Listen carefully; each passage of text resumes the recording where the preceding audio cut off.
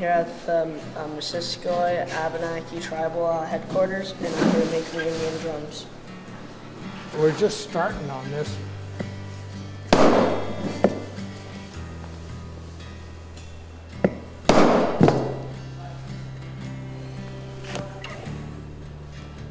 I use a hole punch a hole like that.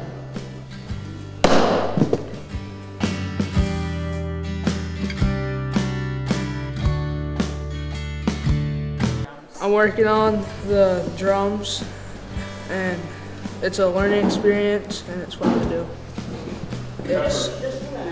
It's confusing at first, but we get the hang of it. Before you try that one more time, it won't loosen up on you.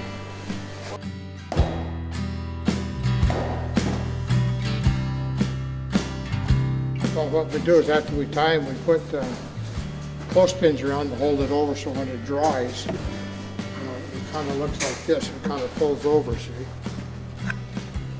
That's the inside.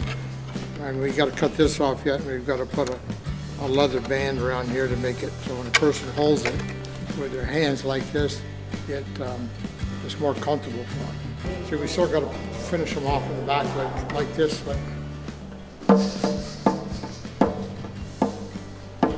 And they all sound different. See the difference? Big difference. Just because the skin or the hides are different, various thicknesses. Like this one here is rather thin. This is kind of heavy.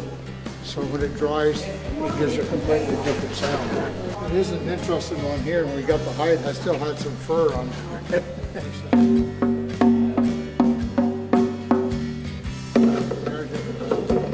They all make a little different sound. There's a big difference, isn't it? We sell the drums to try to raise money for things like the food shelf and things for the tribe.